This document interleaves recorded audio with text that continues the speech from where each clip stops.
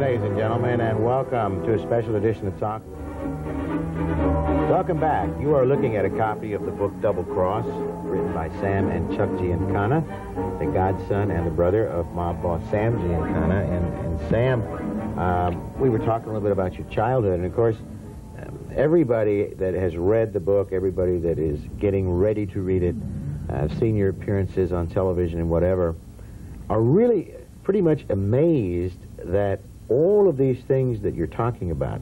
I mean, a lot of people grew up in an era when you rat on the mafia and you get killed. You know, talk about organized crime, or even mention that there's such a thing, and the cement shoes and everything else. But yet, here you are with your dad, I mean, Sam's brother, writing this book that implicates and names names and talks about certain areas and aspects of some of the greatest events, I guess you call them great only in magnitude, that happened in our history. What made you write it and to get into such detail concerning the events? Well, we felt that it was important to set the record straight, to give the American public as much information about Sam and what he was involved in nationally and globally, because it's affected us all. We've all been victims of his doings. And we just decided that now was the time. My father was getting up in years and contemplating his mortality, and as a result, it just seemed now was the right time.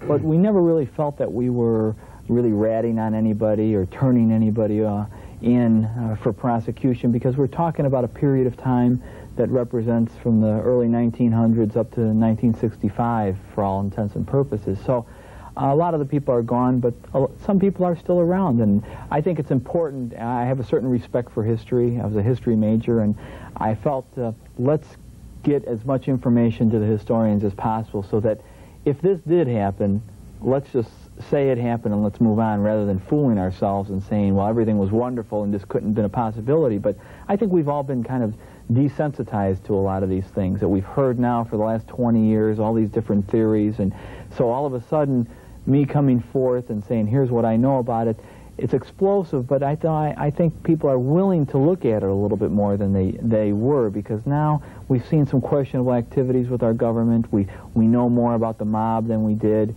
and we feel a lot more comfortable that we're not going to wind up with any kind of retaliatory kind of action, because I think we're in a position to kind of try and set the record straight.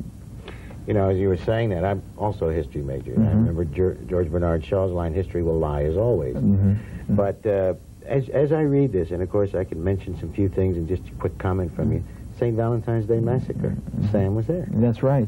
Well, he was, you know, a young man at that time. He had worked his way, he had a small little gang called the 42s, and the big syndicate members, Al Capone and Diamond Joe Esposito, were always looking for young, fresh, tough kids to perform different acts, and Sam had distinguished himself as a wheelman and eventually as a killer. And when it came time to try to unify Chicago, and that's what Al Capone did, unify all the gangs under one authority, he selected Sam and good friend Needles, along with some other men even from Detroit, to try to make sure that they weren't recognized by the North Side gang, and they went in and did the job, and little did we know it was going to become stuff of legend. You know, so Sam was right there at the beginning, and as a result, he worked for men like Machine Gun Jack McGurn, who was a prominent enforcer for Al Capone, and got to know Paul Ricca out of Chicago, who became a prominent boss. And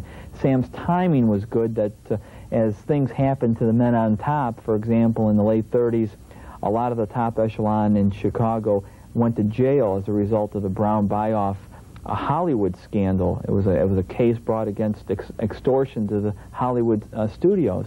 Even Joe Schenck of 20th Century Fox went to prison for extortion, for actually not paying taxes on money he had received. And so Sam was at the right point to be right close to the top, and subsequently things like that always kept Sam in the right place at the right time.